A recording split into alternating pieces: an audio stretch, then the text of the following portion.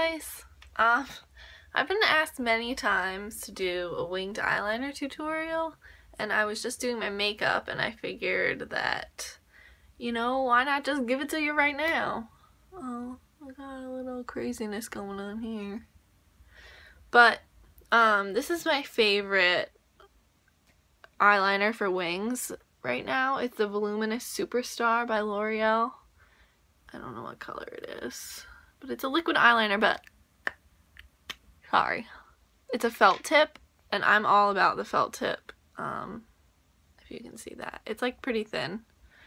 So all I do, I'm gonna look in the mirror while I do this, sorry. Is I don't know if you can see, I point it towards my eyebrow with a, thin end, and, I point it towards my eyebrow. So yeah, I'm aiming over there, and then I just put the whole thing down and then just drag it into the middle of my eyelashes. So there's the wing. I'll do it on the other side.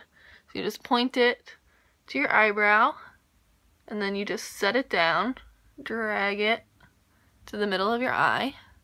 See? You got two wings already, and then you just fill it in. So I usually take the thin end and point it towards my eyelashes and just, make it so it's like, one cohesive line all the way down. And then I'll like point it towards the wing again. And by no means is this a perfect one. I'm just kind of doing this on the fly because I have to go to work. So yeah, I'll just keep going over it until it's what I want it to look like. And then make sure you get, I don't know if you can see it, the like gap that it makes above your eyelashes. Because if you don't, you look real crazy. But yeah, so I'm just going to keep filling in the bottom. I'll point it like both directions. I'm not, real gentle about it. I don't know what I got going on here. But yeah, don't be afraid. Just like go over it. And I have those Amy Winehouse moments where, one looks nice and then the other one doesn't. And you just keep making it bigger. It's okay. Nobody's going to judge you, It's fine. So I'll fix this one too.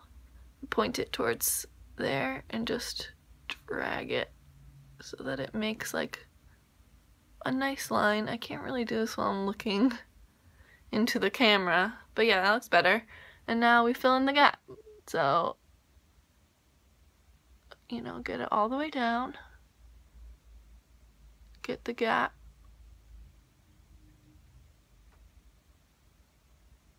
That's it. These felt tip liners make it really easy. And if you don't get it pointy enough, just bring it back. If you want it thicker down, just do it. Don't be afraid of it. See? It's not that hard.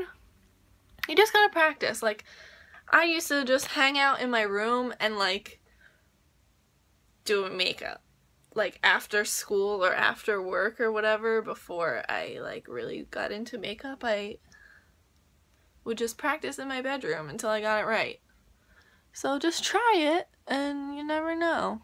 I don't have mascara on, so it's a little crazy right now, but see, I go over it a million times.